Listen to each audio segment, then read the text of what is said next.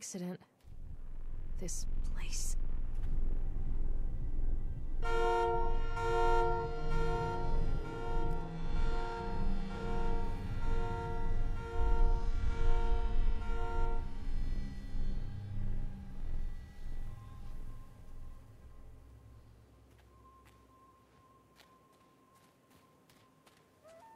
Stay where you are!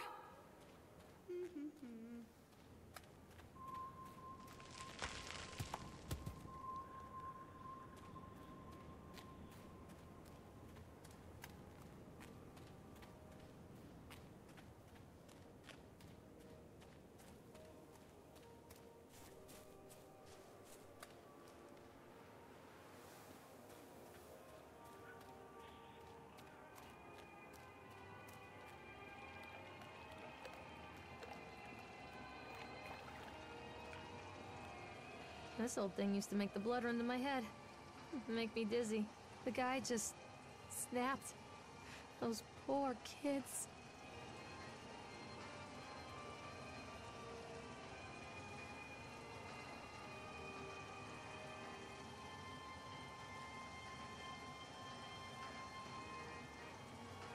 Come out, sweetie!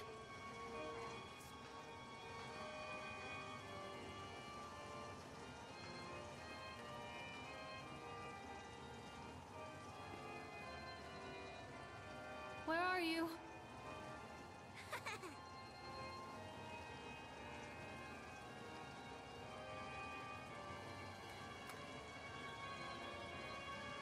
I can't get on while it's moving.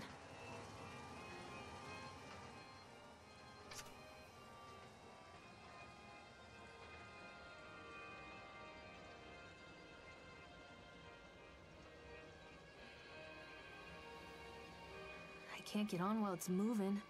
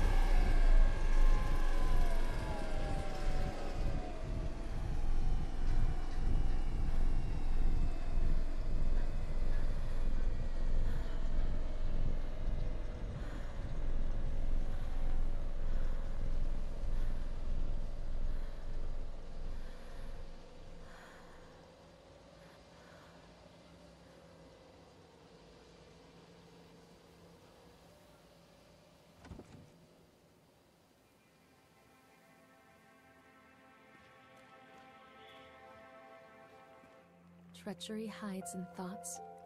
Treachery that lashes like a whip and scars our insides. The first time I saw Callum, my thoughts betrayed me. I looked down at this wrinkled, red, bawling thing and I thought, is that it? We build our world from expectations, and the world that I had built for Callum is no different. He was so real, so there, and so far from my expectations. And they shattered, and as they fell in pieces, that one treacherous thought became a new foundation. All of the love that we shared, all of the warmth and goodness that followed, built on a single, traitorous thought.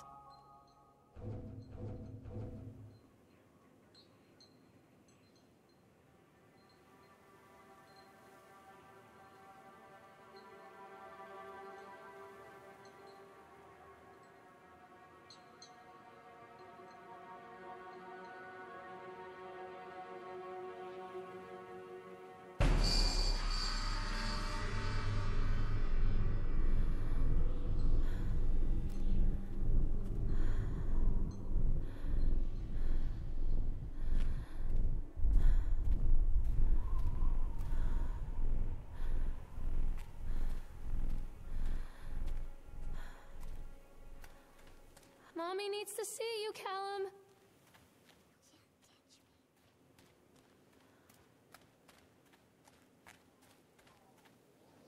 Constant crashes and 80s music.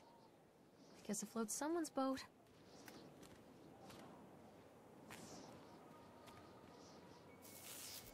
Callum, come back here right now! Catch me, Mommy. No. Stop! Stop, Doctor! Stop it, please!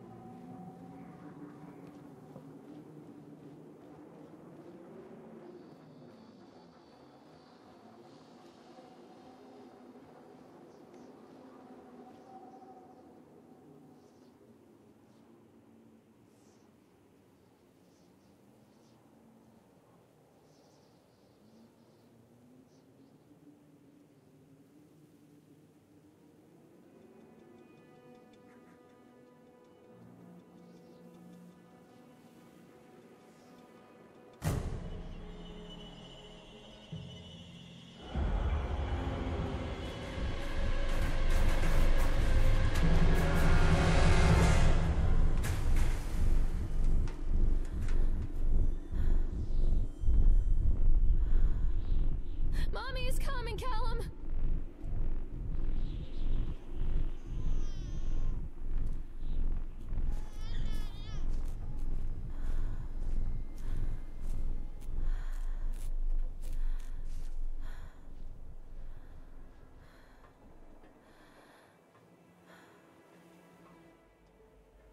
It's a matter of public record that I am a failure as a mother. Once, when Callum was very small, I left him asleep in the car while I ran an errand. Don't even remember what it was. When I came back, the sheriff was standing next to the car, watching my boy through the window. I didn't like what I saw in his eyes. Judgment. He wrote me the ticket without saying a word. Just the scratch of his pen on the notepad. When he gave it to me, our eyes met. I know what you're going through. My daughter, Helen, she just gets some help. Help was a bolt of lightning. Help was 1,000 volts surging through my veins. Help is agony. I'd rather die. I wanted to scream. I'd rather you pulled your gun and shot me. But instead my mouth said, "Yes, Sheriff."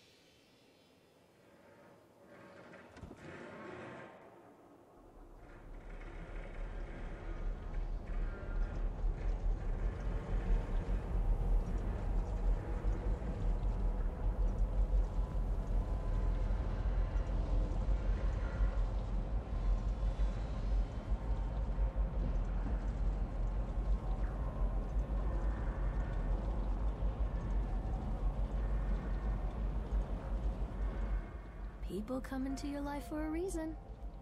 Dad used to say that before Mom ran off. After that, he mostly just drank. Things were different for Don and I. When we met, I was sweeping the floor at Susie's diner. He came in with some workers, but he didn't try to flirt or cop a feel like the others.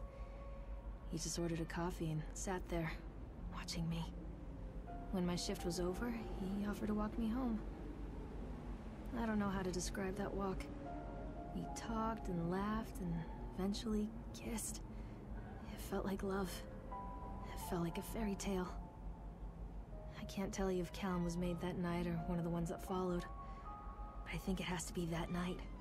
That one perfect night.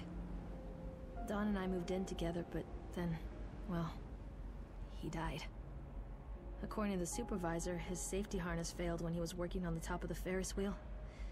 Dawn was there one moment, and then gone. Sometimes people leave your life for no reason. I was 3 months pregnant with Callum. Fairy tale fucking over.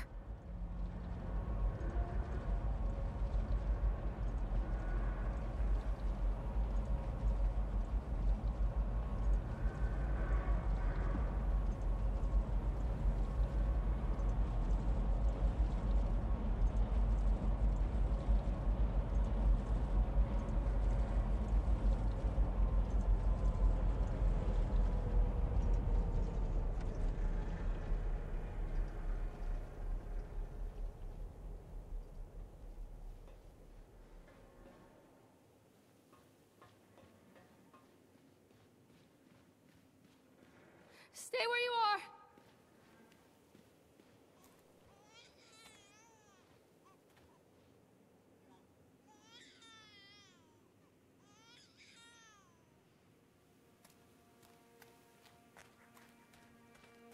Where are you, Callum?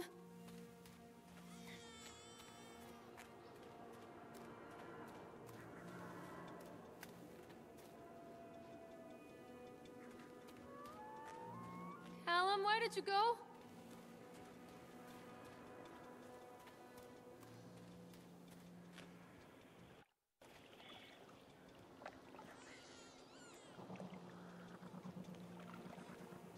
Where are you? Callum!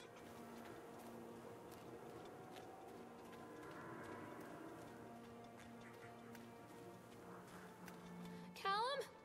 Callum!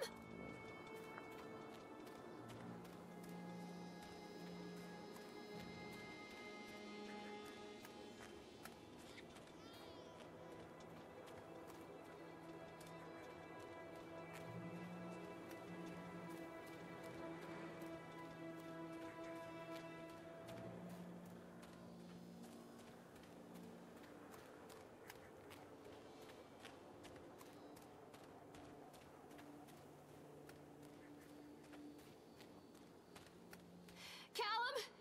Tell Mommy where you are!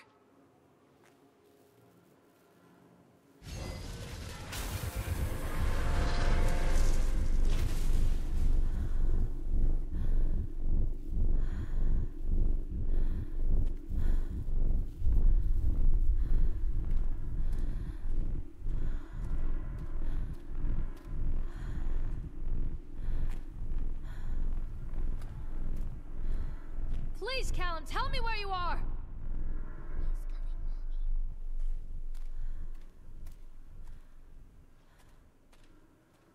A lot of people idolize their children.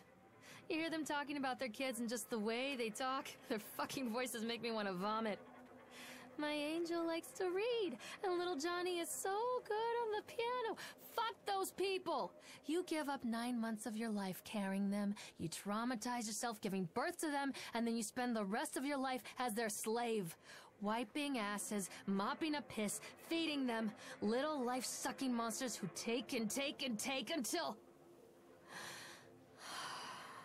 we all go insane. Any parent who pretends otherwise is just dishonest. That's called choice supportive bias. I am honest. Callum really grinds my gears, and he owes me everything. Everything. It'd serve the little fuck right if I just abandoned him.